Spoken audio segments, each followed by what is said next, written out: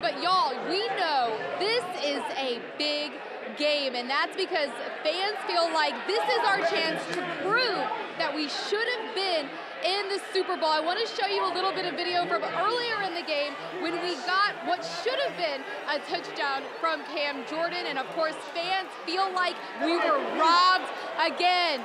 These guys were telling me just a second ago, you feel like we were robbed again. Like, we should have got that touchdown. How do you feel about this game so far? They really just don't like the New Orleans Saints. I don't know what it is about the Saints. They just do not like us. But we're going to overcome all this. We still have a quarter and a half left to play. We're going to get through it, and we're going to fight through it. We're going to show them that we can overcome anything.